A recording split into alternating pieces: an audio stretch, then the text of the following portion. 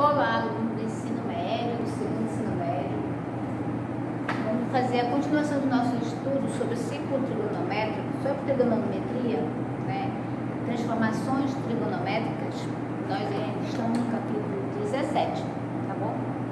17. E hoje nós iremos estudar relação fundamental da trigonometria, né? Na página 9, capítulo 17, tá? Aqui, estamos ainda fazendo definições. Hoje já vamos trabalhar com algumas aplicações somente, nós vamos aos poucos para poder fazermos um bom entendimento, né? E as fórmulas, né? As chamadas bonitas fórmulas que vêm no decorrer das nossas aulas, a gente tem que aprender. Como nós estávamos falando na aula passada sobre relações entre razões trigonométricas, a gente diz as razões trigonométricas inversas no ciclo trigonométrico, que a gente trabalhou lá a cossecante, a secante, a cotangente, que lá nós estávamos desenhando para vocês no quadro, né, as definições, os conceitos, para vocês entenderem no decorrer das nossas aulas, fazendo todo aquele ciclo trigonométrico, mostrando para vocês onde era que ficava a cossecante, a secante, né? Porque a cotangente, o seno de alfa, o cosseno de alfa, e aí eles vão vindo sendo trabalhados nos outros conteúdos. Um conteúdo puxa o outro, né? Um conteúdo vai puxando o outro. E não vai ser diferente, vai aparecer o mesmo ciclo trigonométrico, mas aí vocês já vão saber diferenciar seno, cosseno, tangente, cotangente, secante, secante. Então a gente vai trabalhando. Aí vai aparecer algumas fórmulas aí para vocês fazerem algumas aplicações de cálculo, né? Então vamos lá. Relação fundamental da trigonometria. Continua na relação ainda eu demonstrando nos gráficos, tá bom? Demonstrando essa relação para vocês não se perderem. Considere o triângulo OPQ, no ciclo trigonométrico. Eu desenhei aqui de novo o ciclo trigonométrico, né? Lembra? Seno, que passa aqui, o eixo aqui das ordenadas, o eixo das abscissa é que passa aí, o cosseno, aqui esse. E aqui é o cosseno, certo? Cosseno. Observem aí, nesse ciclo, que tem um triângulo, né? Quando você observa que tem o ponto O, ponto P, se nós passarmos a linha aí, fazer o cruzamento dele, vai formar um triângulo redondo, né? E tem aqui o nosso raio, que vale sempre. Alguém ainda lembra? Quanto raio vale? Eu falei aí, o ciclo trigonométrico? 1. Esse 1 vai cair em várias formas, né? Vai cair em várias formas.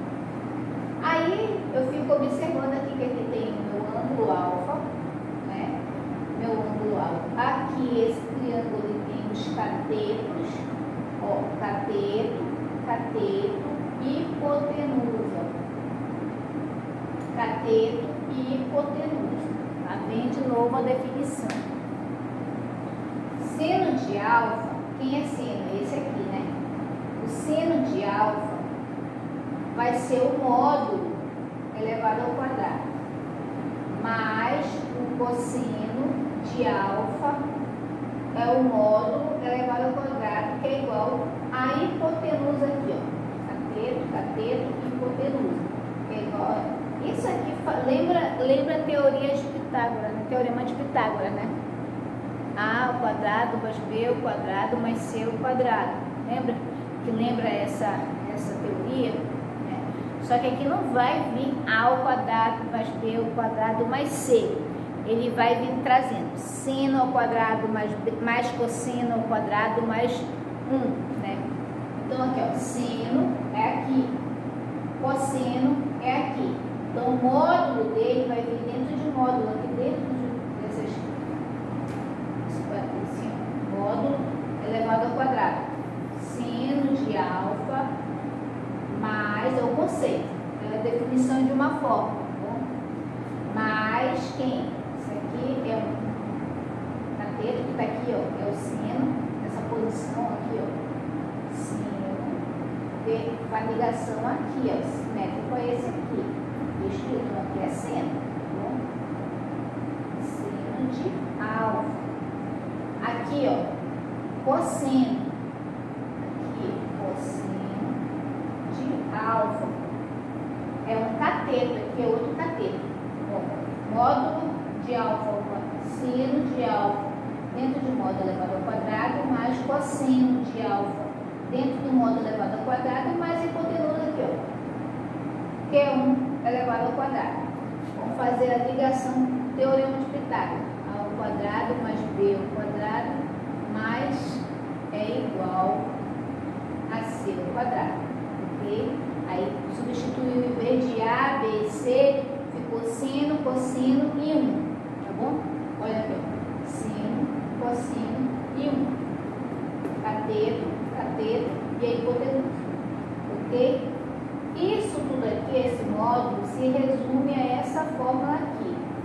O módulo, né, o módulo de seno de alfa vai ser positivo. Eu retirei do módulo, ficou seno ao quadrado de alfa. Retirei também, ele é positivo, né? Todo módulo é positivo. Aí eu vou retirar e vou colocar mais cosseno ao quadrado de alfa, que é igual. Quanto é 1 elevado ao quadrado?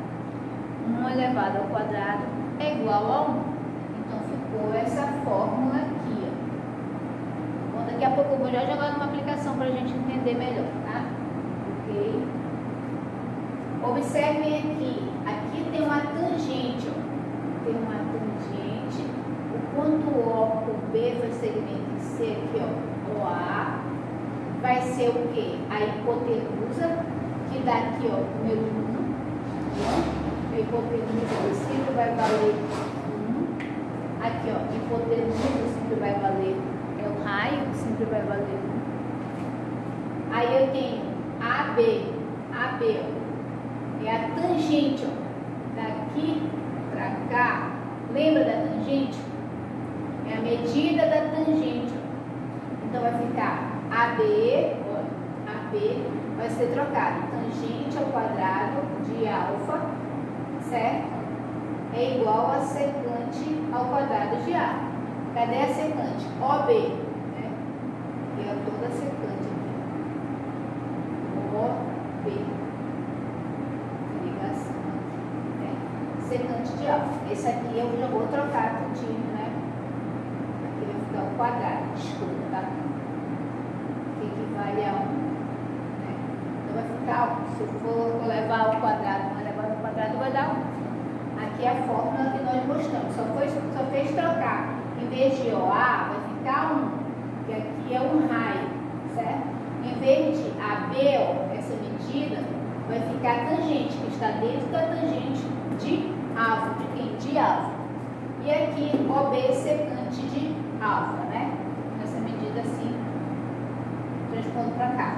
É simétrico. Ficou aqui outra fórmula. Nós só precisamos mudar de ponto A, OA, ou B para 1, para tangente, para secante. Então, vamos colocar os nomes que nós estudamos na primeira aula, que foi sobre relações trigonométricas, né? Nós vinhamos fazendo ainda o primeiro estudo de acompanhar e saber. Uma aula puxa a outra. Aí chegamos na cotangente. O que seria a cotangente? Eu passo uma reta aqui. Essa medida de D e C é a cotangente aqui. Aí eu vou substituir, né? Quando eu estou substituindo, aí vai aparecer já um triângulo retângulo aqui, ó.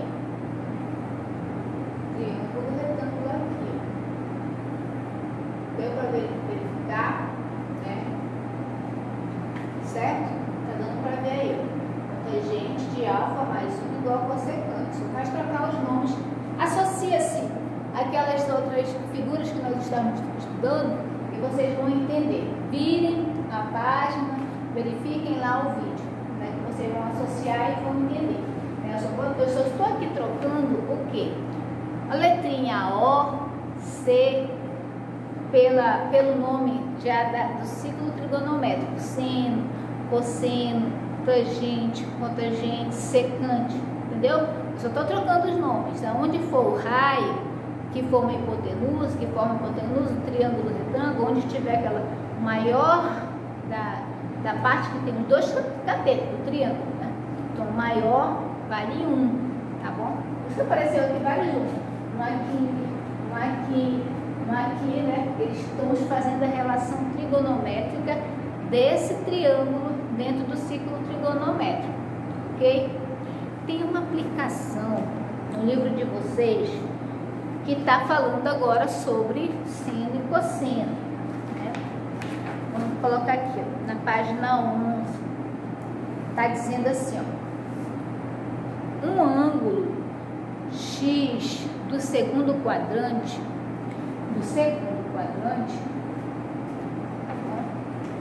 é tal que seno de X, que é igual a 2/3.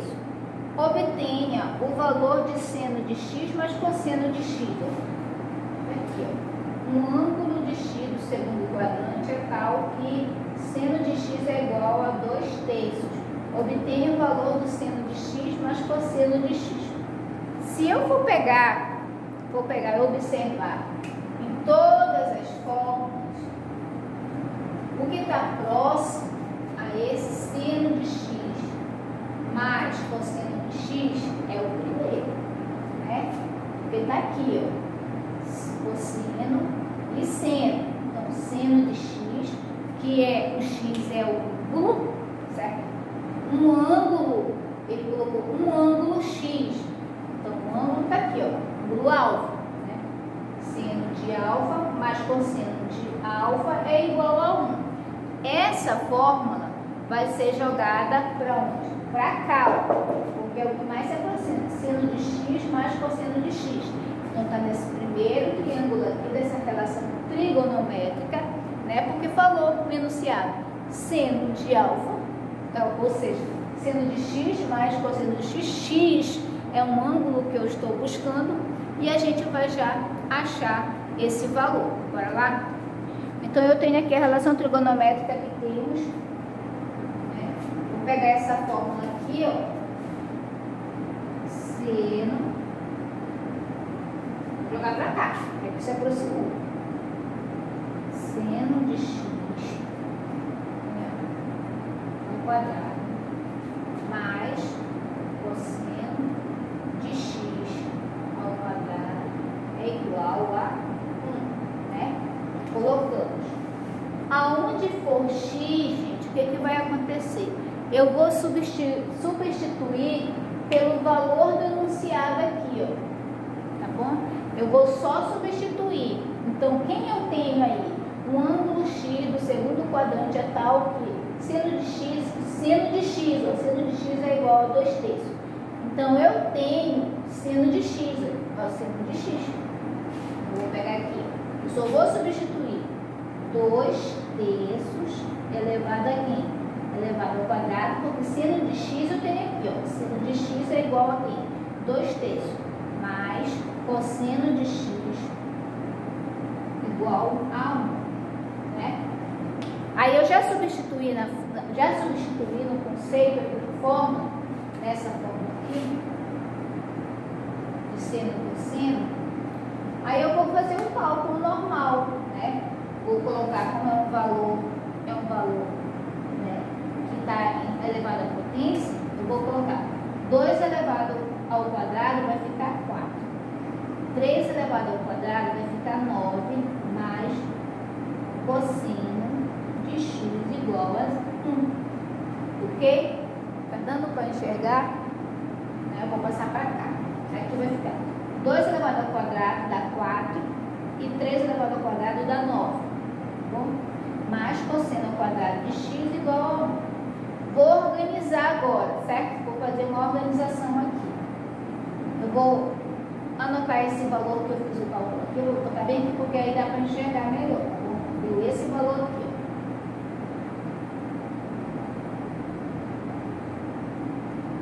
Bom, vou passar daqui porque não está dando para visualizar. Agora deu para visualizar melhor. Então vamos lá. 2 elevado ao quadrado dá 4. 2 vezes 2, 4. 3 elevado ao quadrado dá 9. Ok? Deu 9. Aí eu repeti. Mais cosseno ao quadrado de x igual a 1. Certo? Deu para me fazer o cálculo legal? Agora eu vou pegar, eu vou arrumar, né? Cosseno ao quadrado de x é igual a 1. Aqui ele está mais, ele vem para cá menos 4 nono, né? Isso aqui eu tenho que resolver, é uma fração. Só que essa fração, ela está com um denominador diferente. Aqui é 1 e aqui é 9, né? Quando eu faço a fatoração, como eu não precisa, né, eu já coloco logo que o fator comum entre eles é 9, né? Aí eu vou pegar aqui, cosseno ao quadrado de x é igual a, deixa eu ver se eu faço, dá 9, os dois aí, tá? Dá 9. 9 dividido por 1 não aparece, mas tem aqui debaixo um 1zinho. 9 dividido por 1 dá 9, certo? E 9 dividido por 9 dá 1. 9 vezes 1 é 9, menos 4 vezes 1. 1 vezes 4 é 4. Então aqui vai dar 9 menos 4, vai dar 5 sobre 9. Como eu tenho aqui que o meu cosseno está levando ao quadrado, isso quer dizer que eu vou ter que colocar esse valor aqui dentro de uma raiz quadrada. Então vai ficar 2 valores. Quando eu trabalho raiz quadrada, fica positivo e negativo, certo? Então vamos lá. Vou continuar aqui do lado, certo? Porque aqui, ainda dá para copiar? Não dá. Vou continuar aqui para esse lado aqui, tá bom? Essa mesma pontinha.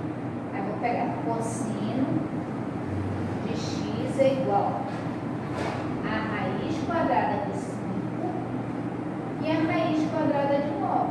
Porque eu sei que cosseno de x, raiz quadrada de 5 é 5. E qual a raiz quadrada de 9? É 3. Raiz quadrada de 9 são 3, aliás. São 3. Só que a raiz quadrada, ela vai impor dois valores aí de raízes. Vai ficar mais e menos, ok? Mais e menos. Quando eu faço a substituição dentro desse valor aqui, ó, desse valor, desse cálculo aqui, eu vou colocar seno de x. Quem é meu seno de x? É 2/3, né? Eu vou apagar aqui, depois vocês voltam. Eu vou só apagar, mas se vocês voltarem o vídeo, vocês vão visualizar, tá bom? Vou apagar aqui porque continua a conta aqui. Ok? Agora, se eu pegar aqui, ó, esse valor, um ângulo x do segundo quadrante é tal que seno de x é igual a 2/3. Obtenha o valor do seno de x mais cosseno de x. Eu já tenho meu seno de x e eu acabei de encontrar o meu cosseno de x, né? Eu acabei de encontrar o meu cosseno de x. O que eu vou fazer? Eu vou pegar, eu vou substituir nessa fórmula que ele deu, ok? Eu vou substituir, né? Vamos lá substituir? Que como ele está no segundo quadrante, ele vai ficar negativo. Se ele fala no segundo quadrante, quando ele fala primeiro e segundo, ele não é positivo. O segundo quadrante, ele é o quê? Negativo. Então, eu só vou substituir e trocar bem aqui, ó. Bom, agora pegar aqui. Seno de x mais cosseno de x é igual. Vamos somar aqui. Aqui seno de x é 2/3 mais, né, menos raiz quadrada de 5 sobre 3. Olha como os denominadores são iguais. Quando os denominadores são iguais, o que acontece? Né? Eu só faço aqui, eu não posso somar. Então vai ficar 2 menos raiz de 5 sobre 3. Acabou minha conta aqui, ó. Né? Então o ângulo de x do quadrante tal que obtém esse valor seria aqui 2 menos raiz de 5 sobre 3. Tá bom? É uma aplicação, e é uma aplicação que ela necessariamente ela precisa de muita atenção, porque o assunto de trigonometria, ele vem um assunto puxando o outro, entendeu? Então, se você ficar visualizando as aulas anteriores, vocês vão observar que eu estou fazendo o maior cuidado no passo a passo, para vocês trabalharem aqui, ó. Chegou aqui uma aplicação, né? Aí faz a relação, né, de tudo aquilo que nós estamos estudando, para poder fazer o cálculo normalmente, tá bom? Espero que vocês tenham entendido. Façam as atividades que eu estou fazendo para vocês, principalmente no caderno, que aí vocês vão praticar muito mais, porque tem espaço, né?